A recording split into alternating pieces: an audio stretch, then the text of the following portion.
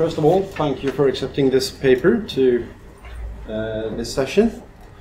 My contribution to the topics and discussions for debate today will take stance from medieval urban material culture, and in doing so I will draw on archaeological materials from my own research as well as from medieval art and written sources.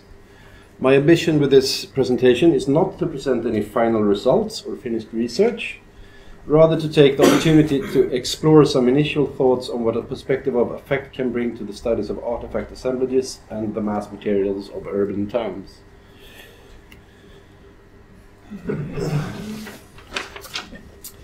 Popular views of medieval material culture in Sweden have been that of predominantly functionality and practicality.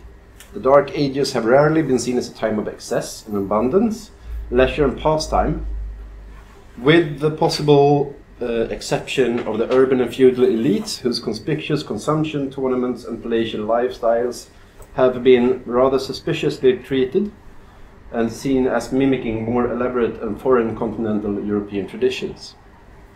The artifacts from ordinary households and lower classes have in such a view rarely been considered to be neither amusing or fun, neither as expressing collective or personal social aspirations or political struggles.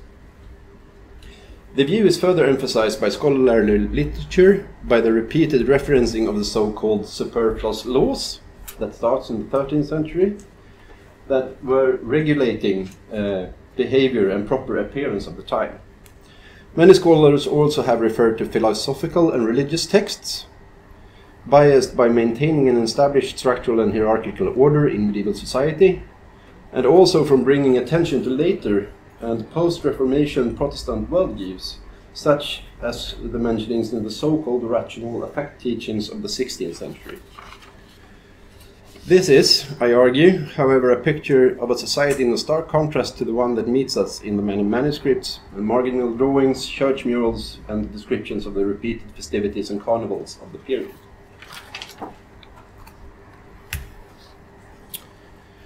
In my soon-to-be-finished PhD project at Uppsala University, I investigate changes in urban material culture and transformations in social practices between the 12th century through to the 16th century, and I do it from 3 Swedish towns. Oh, sorry, this has moved, should be there.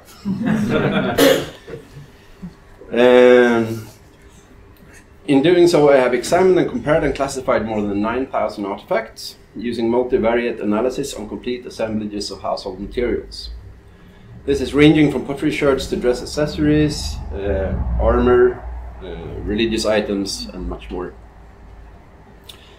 And I have been doing so in search of a general picture of what daily life in the towns was like, and how identities was affected by the large-scale changes in urban and political networks during the Middle Ages. My study thus focuses on consumption of material culture and the role of objects in the performance of the everyday social practices.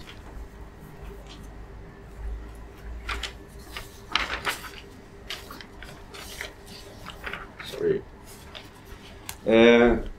Sometimes the objects in themselves carry messages that enable us to interpret them further than their mere practical and functional characteristics.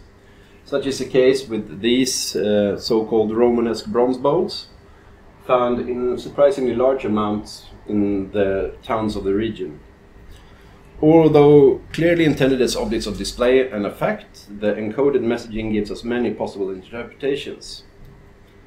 These kinds of objects were up until the mid-20th century thought to be wash basins for hands, and they occur most frequently in the Baltic and Hanseatic towns, and have thus been seen as a part of a handsome material repertoire and customs associated with the merchant classes. In the 1970s, a large-scale research project reinterpreted them on basis of the many types of decorations on them to be used as mirror bowls, primarily used in nunneries for acts of penitence. Here you see a reconstruction of 2 fragments of the bowls from Uppsala, one with ornamentation and the other with ornaments interpreted as angels. This one. The other fragment you see up here is from a very recent excavation in the town of Enköping nearby. And they're all contextually dated to the end of the 12th century to early 13th.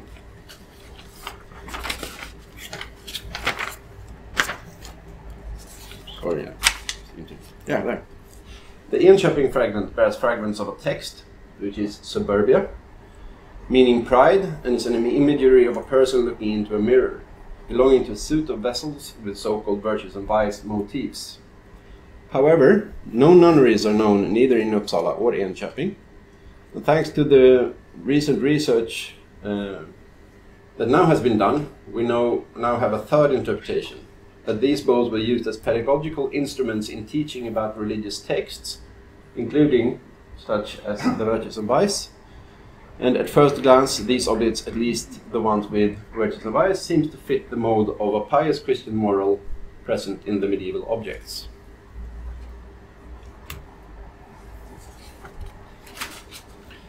The main bulk of my artifacts are, however, both fragmented and discarded, which makes it harder to fully understand and recognize their original context or relational properties. It is therefore necessary to link these fragments by typology and analogy to existing museum examples, as well as contemporary art and written sources. Nevertheless, there are plenty of glimpses of laughter and leisure, amusing and unnecessary objects, without any immediately practical explanations.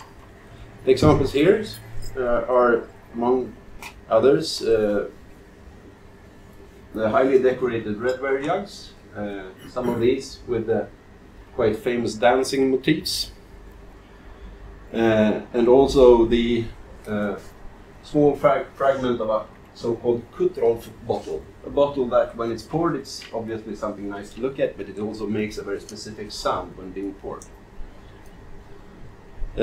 Also, there's a widespread use of gaming and music objects such as astragon gaming bones in almost all settings within the town. And as we already heard today, dress and dress accessories is some of the most effective and powerful means of expressing social identity and cultural identities as well. Although that research is well recognized in Sweden, surprisingly little attention has been paid to it in Swedish archaeology. The field is dominated by art historians that use specifically mostly imaging and textile fragments from museum collections. Sorry, I need to find that. There. The high level of detail from the archaeological records thus remains underutilized in the exploration of dress and customs. We now know from the written records also that the so-called superfluous laws in the 13th century, that people also dressed outside of the norms because they had to pay a fine if they did, and using dress codes of wealthier classes threatening the established social orders. But in some cases, art is the only thing we have to understand to give further insights to how seemingly ordinary objects could be manipulated to express character, moods and emotions that is impossible to reach from the archaeological materials alone. Here to the left, we see the comical character and the fool of Markolfus depicted in a local parish church. Markolfus is known from many literary sources as a profane and vulgar figure, underscored by the positioning of his belt bag and dagger. This can possibly also be transferred to the Jew salt layer in another church, but here we have no text that explains how or why he is appearing this way. How this effect could be read from archaeological material alone is maybe something we could discuss later. Another comical and vulgar figure from the medieval repertoire is the so-called Hans Wurst that featured in the many carnivals around Europe and still is today, but in a rather milder form. Here is depicted from a later 17th century German source. In this figure, preferably chosen as a well-fed member of the towns, were chosen to play the role in the carnival parades, dressed in sausage and surrounded by meat and wine, an image of both greed and gluttony.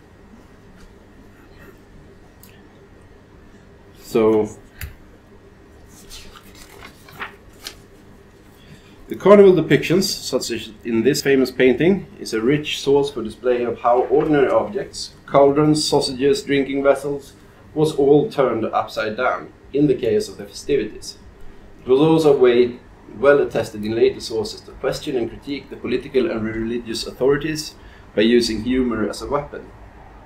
For any contextually minded archaeologist, such as me, investigating the material culture from this painting alone more resembles a nightmare scene from hell.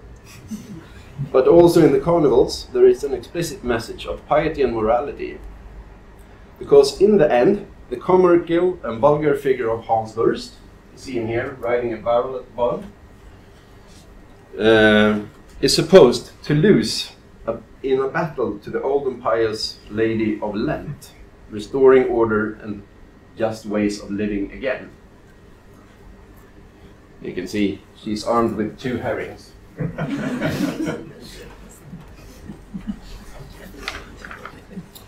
We have only begun to scratch the surface of this topic today, but hopefully I have managed in this presentation to show the variety of ways objects in the medieval world had possibilities to affect, and that there is much more to be explored of the complexities involved in interpreting the performance of everyday lives. But in the end, the moral to this story is perhaps that we as archaeologists also have a responsibility with the narratives we choose, because those narratives might actually have the most effect after all. Thank you.